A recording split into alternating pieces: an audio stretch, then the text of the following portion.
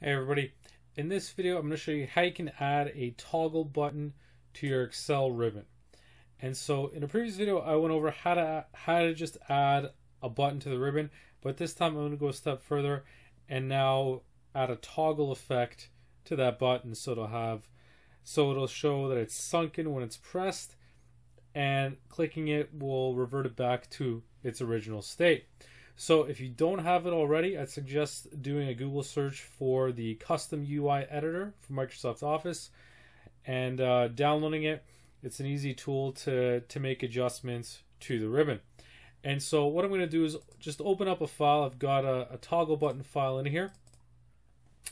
And you can insert default code into this. There's a sample XML for a custom tab that you can just put in here, and that's what I suggested in the past as far as just creating a simple button to add to your ribbon.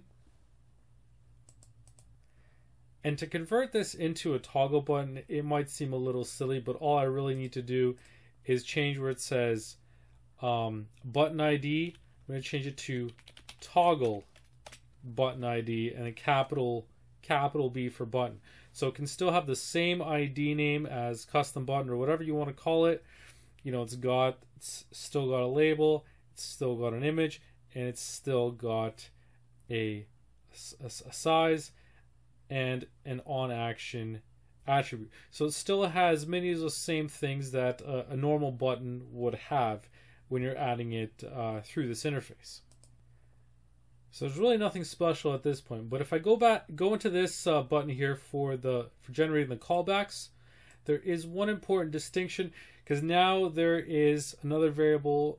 It's called pressed. So that tells me if this button is pressed or not, and that's the key to making this toggle button work.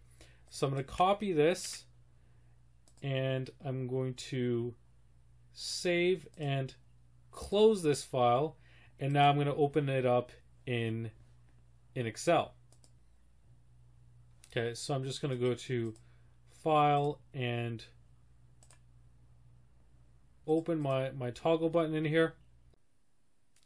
In this file, I've already got the custom tab set up through the custom UI editor, and I've got my toggle button here. But right now, it's not going to do anything when I click on it because I have not assigned any code to it. So that's the first thing I need to do. So I'm going to go to the Developer tab, go into Visual Basic, and I'm going to insert a module. And what I'm going to do here is copy and paste the code that I generated from the custom UI editor.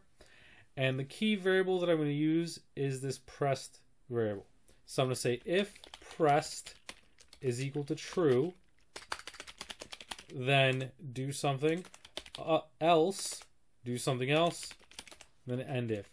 And in this case, what I'm going to do is just something really simple. I'm just going to apply a fill effect to my worksheet. So it's going to look like I'm toggling between turning the grid lines on and off.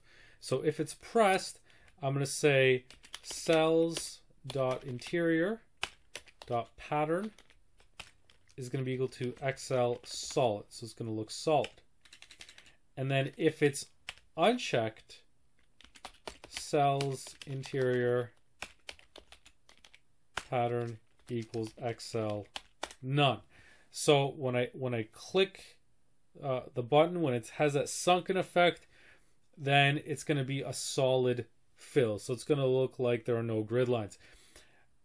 If I press it again and it goes back to its default state, then it's going to look as if there is the fill effect is gone, and it just looks like there's grid lines back on it. Okay, so I'm going to minimize this and now test it out. So I'm going to go to the custom tab now. So if I press this should apply that fill effect. So it effectively looks like it's gotten rid of the grid lines.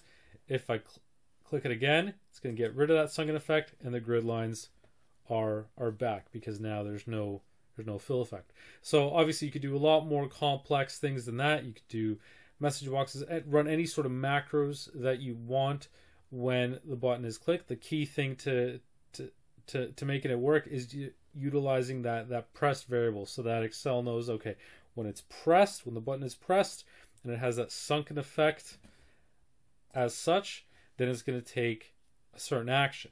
And if I click it again and it no longer has that sunken effect, it's going to take on another action.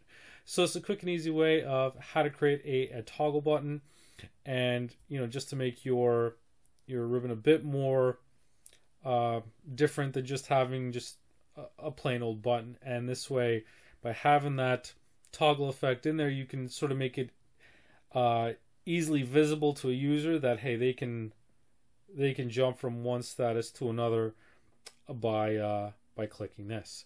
So hope you found that video useful, and thanks for watching.